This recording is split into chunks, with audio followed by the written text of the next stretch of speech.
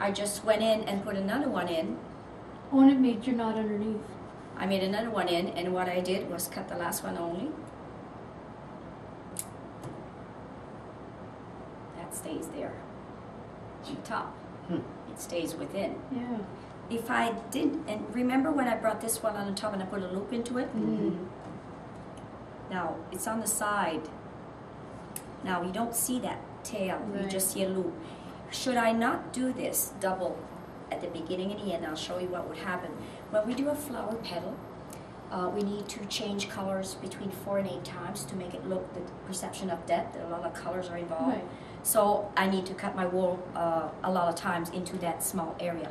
Should I not do it? And I'll show you if I did it wrong, what would happen. If I didn't go back to the same hole and do a loop and leave a tail on the top.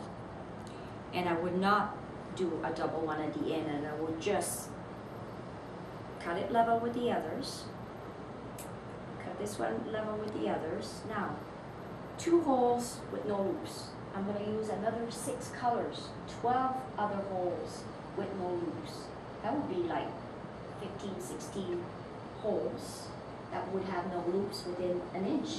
That's not a good quality wool or rug. All our rug mostly should all be loops and no tails. They should not have a tail fuzz, but they should have a loop.